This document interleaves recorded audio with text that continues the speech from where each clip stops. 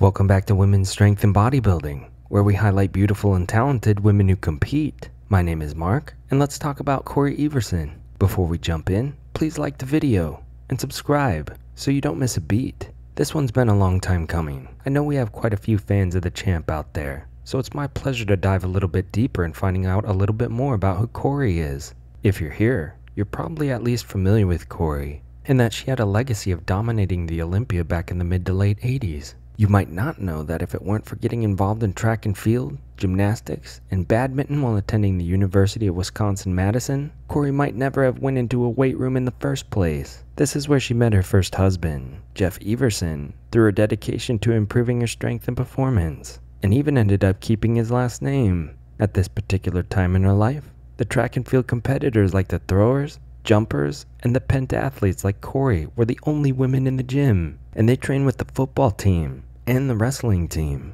While training, Cory used to focus on strength and symmetry, focusing on lower weight and higher intensity to increase her muscle density. It's funny to hear Cory talk about her training, because that's what her main strategy focused on. One thing lacking in her regimen was her diet, claiming that she used to bring bagels into the gym. Her philosophy was that whatever she missed in the diet, she'd make up for in the workout. She loved to eat more normally and have pizza, ice cream, and Snickers bars, then just train harder in the gym next time to make up for it. She never used to measure the ingredients in her food, or take it so seriously like the competitors do today. When I first started my prep for my 2 shows, the first thing my trainer had me buy was a food scale, and that concept just wasn't something people did back then.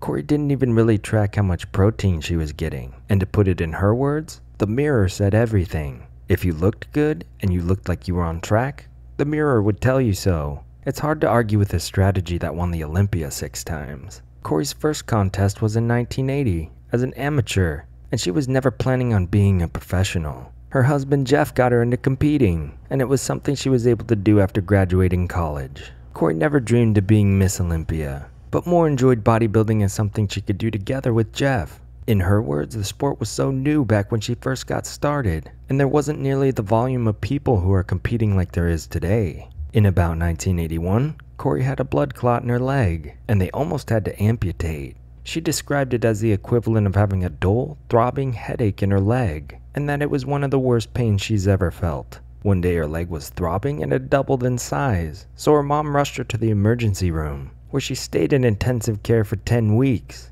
And critical care for 4 weeks. She lost all her gains and had to relearn to walk again after this. She was so grateful to ride a bike again when she got better, and through this experience she learned that whatever comes your way in life, you can overcome it.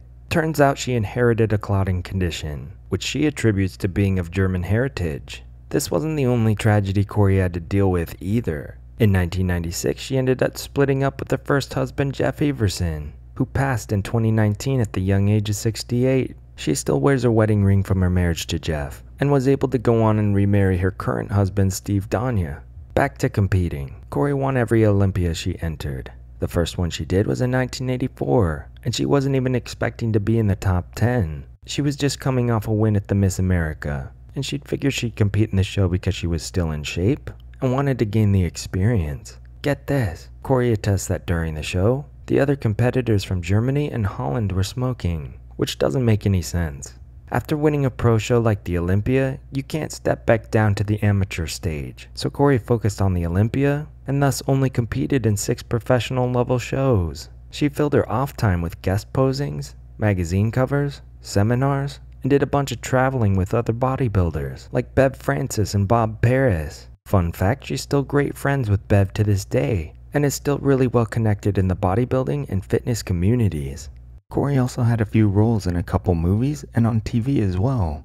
I remember seeing her on a rerun of Home Improvement, where she tried to outlift Tim Allen, and also on the Hercules TV show, where she played Atalanta.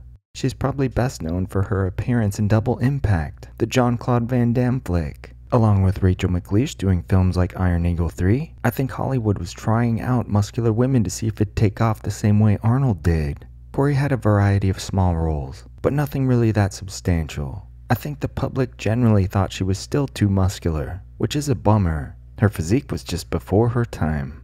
Cory got out of bodybuilding in 1989 because it was getting harder for her to win against the women that were coming in much bigger, while she largely stayed the same. Through all 6 of her Olympias, she hovered around 145 pounds on her 5'9" frame.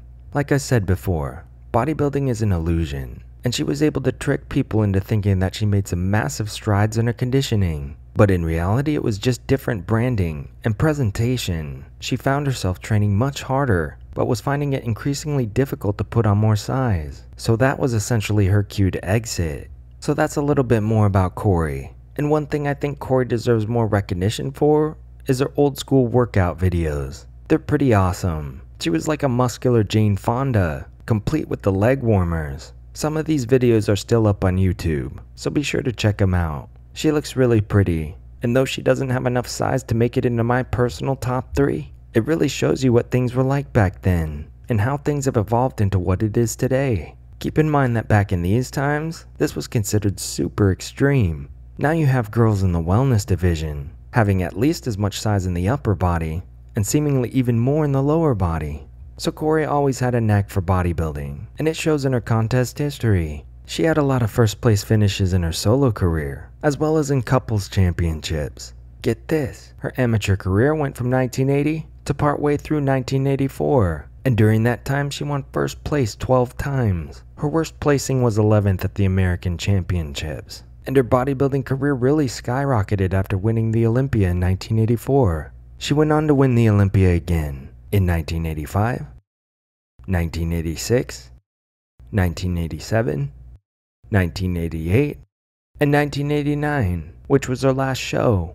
I commend Cory for going out while she was on top, and knowing when it's time to hang it up. She was a pivotal figurehead for women's bodybuilding back when essentially nobody knew what it was supposed to be. She had and still has an award-winning smile, and a really bubbly personality. She looked genuinely fun to be around, and would often bake chocolate chip cookies for everyone at the gym. Her structure and genetics really popped during this time, and it defined an entire era of women's bodybuilding. There are still several photos of her floating around the internet that showcase some of the most beautiful striations she was able to achieve in her muscles.